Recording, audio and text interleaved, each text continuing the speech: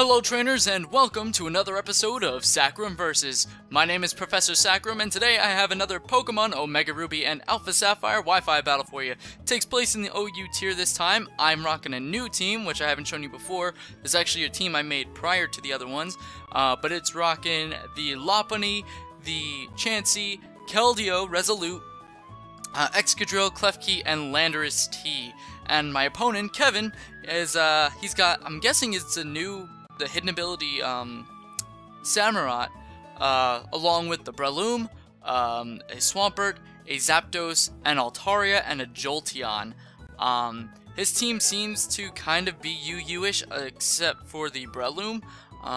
But I guess he was just bringing Pokemon that he wanted to play with and that he liked. And I brought Pokemon that I liked. He said, OU, I got this actually from my live stream as well. So without further ado, let's get this battle started with Keven issuing a challenge. Of course, they always issue the challenge. As he leads off with his Samurott, and I do decide to lead off with my Lopunny, because I figured that it was probably my best play to just kind of see what I could do. The normal lead on this team is Klefki, but I was afraid of the Swampert to come in, so I wanted to do this right away. So I go for the Mega Evolution, get my Mega Lopunny up, and go for the Fake Out onto the Samurott. As he's able to go for the Aqua Jet. I believe this was in the same turn. I'm not sure what the hidden ability on Samurott is. I'm guessing it's Shell Armor, protecting it from or something. But I am able to get the Fake Out and return combo, able to knock out the Samurott pretty nicely, as he does go into Zapdos right here. And I don't really want to take anything that this Zapdos has, so I'm going to just switch out over here and go straight into Nurse, the Chansey. This one actually isn't my own Chansey, this is a Chansey that someone gave me, a friend of mine gave me, so I decided to throw it together and see what I could do with it. As he's going to completely eat it up, because he's specially defense invested and Eviolite, which is really nice, as he does decide to switch out into Breloom, as I do go for the Toxic, forgetting that he had Breloom on his team, and I didn't want to Toxic. I was going to Toxic whatever came in, and as soon as I hit it, I was like, oh no, wait, he's got Breloom, he's going to switch into it, have Poison Heal, as he ends up having it, as he's not taking any Toxic damage this turn, as I do decide to switch into Klefki, because I wanted to try and cripple this thing as much as possible, but I really couldn't. There wasn't much I could actually do, aside for set up a layer of spikes or two, and maybe some screens, because this Klefki is completely defensive without any attacking moves. It has Reflect, Light Screen, Spikes, and Thunder Wave, just to really cripple my opponents and to slow things down because of another Pokemon that's on this team. But he does go into Swampert right here, which is really kind of scary for me because I'm just trying to set up right now, and this Swampert's Earthquake can do a lot to me. So I end up able to get up a second layer of spikes, if not third. I actually lost track of how many I was actually doing. This is a battle I had really late at the end of the stream. It was actually the last battle of the stream. And I just decided to go for Reflect here, try and weaken the Earthquake that's going to be coming my way. And weaken any other potential physical type Earthquakes, or physical type moves in general. Seeing as the Breloom was on there, and on top of that he also had the Swampert.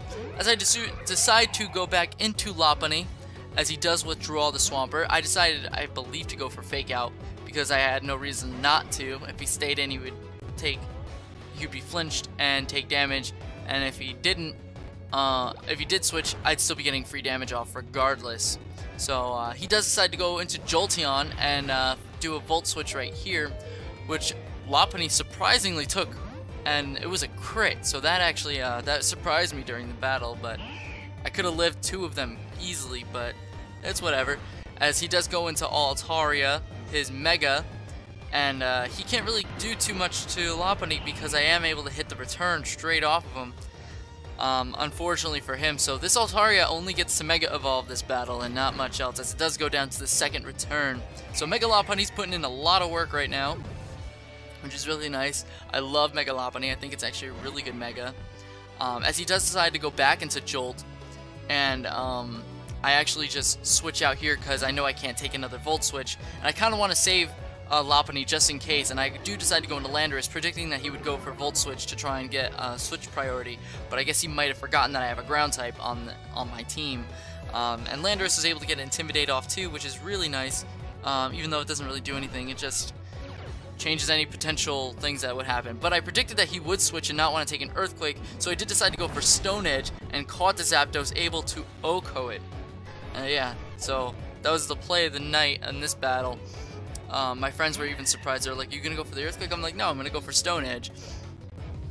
So he decides to go back into Breloom here after Zapdos is now down, and I decide to switch out because I don't want to take a potential Spore, because again, at this point I didn't know what the other two moves it had were. I knew it had Leech Seed, I knew it had Mach Punch, and I think that was it.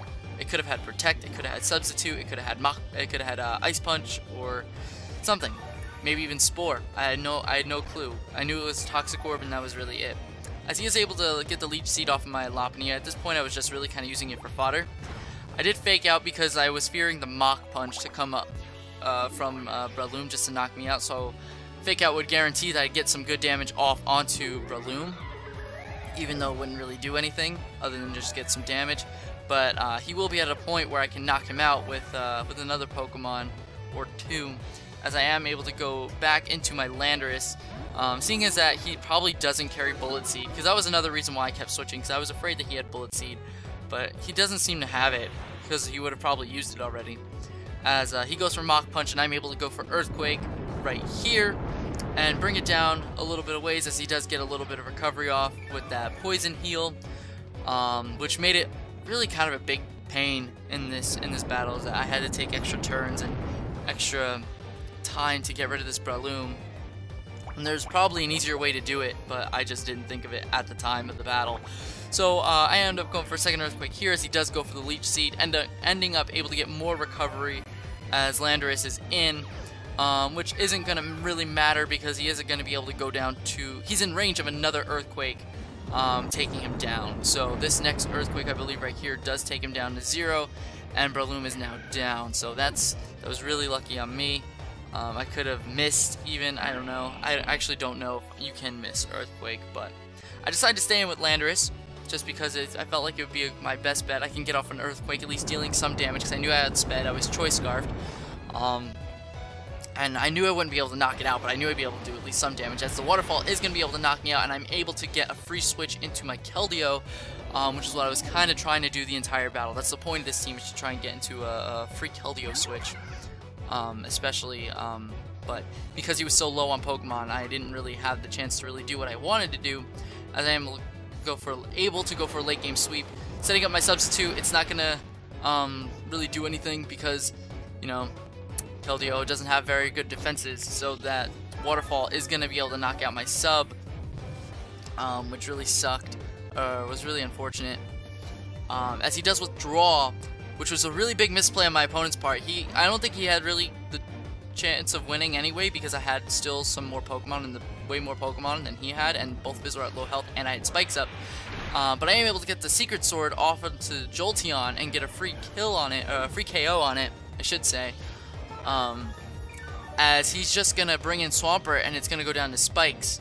So Keldeo this Keldeo has become invincible. I don't think I've ever seen anyone take out this Keldeo before. There was only one person, actually, who took it down, but it was only because I was in a battle with her, and we ended up accidentally having Handicap on, and I only had 2 Pokemon. She had, like, 3. So, it kind of wore me out a little bit. But, good game, Kevin. It was a lot of fun, and he informed me that that's not his name, how his name is actually spelled. He spelled it E-N because he thinks it sounds cooler and looks cooler. I found him on my live stream as well, so you should check that out at twitch.tv/Professor Saccharum. I stream every Saturday. I'm going to try to anyway, do my best, as best as I can. Thanks to scheduling, I'm able to do so. And be sure to like, comment, and subscribe if you enjoyed this video and this battle, and if you'd like to see more.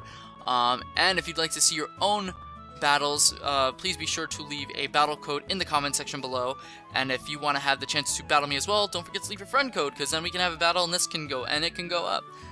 See if you can take down the Professor, LOL JK, because I'm not that great. I've just gotten lucky the past couple times. But yeah, that's really all I have for you today. I hope you guys enjoyed this video, and I will see you guys in the next one. Bye!